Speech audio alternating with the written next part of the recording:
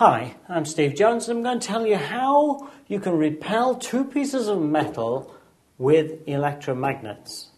Now this is a difficult thing to do because when we use the word repel, it means repulsion, and repulsion only occurs if we have two magnets.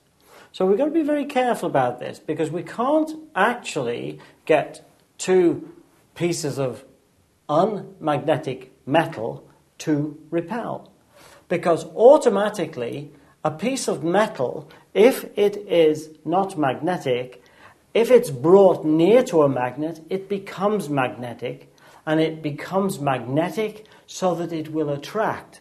It will never repel. So if I have a magnet here and I have a piece of metal, and the metal must be basically iron or an iron-type metal, iron or steel, then this magnet will always attract this metal. It will always attract. Only if this is magnetic will we get repulsion.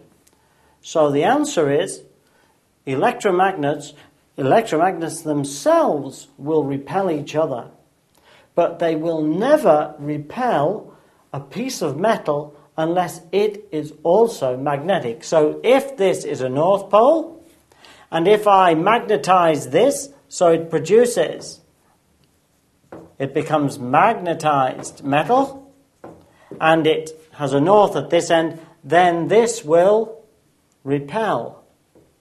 So this is the only way we can actually get pieces of metal to be repelled by an electromagnet or any magnet, is by making them magnetic, and then they will repel on the basis where a north pole repels a north pole, south repels a south.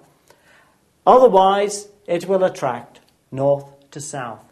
So this is basically how we get a couple of pieces of metal to repel.